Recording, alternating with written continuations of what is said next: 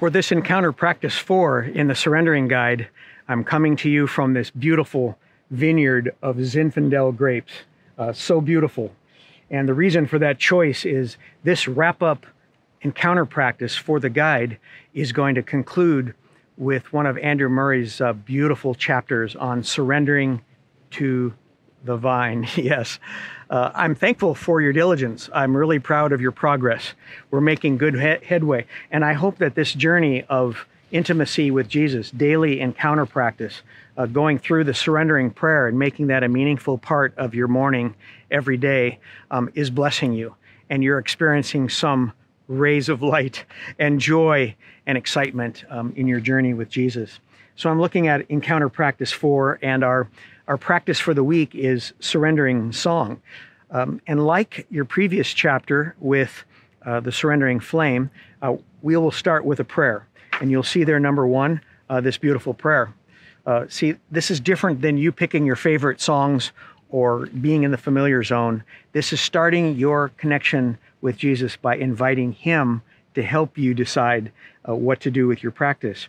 Lord of all harmonies, rhythms, and tunes, awaken my creativity and allow me to practice your presence with the help of musical expressions. Speak to my mind and heart and show me what you would like me to do as I seek to encounter you. So some great ideas there with the pearls. You may choose a couple of those and maybe make up one of your own and create a little experience during this period ahead where you can journal 3 different practices that you have with the surrendering song. That'll be great conversation, great connection for you and your mentoring partner. And then as you turn to the material for a moment, you'll see that we have a chapter of amazing teaching by Leslie Weatherhead on tuning our GPS. You're getting it, right? The gift of present sense, not the GPS that tells you how to get from here to there or where I am on the planet, but where I am in relationship to God and where God is in relationship to me. Proximity of relationship. So this is going to be very encouraging for you and very insightful.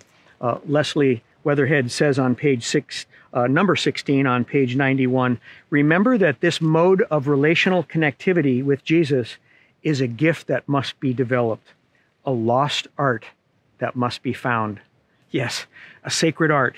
So thank you for all the effort you're putting into this. This is going to be a very, very big payoff for you in your friendship with Jesus.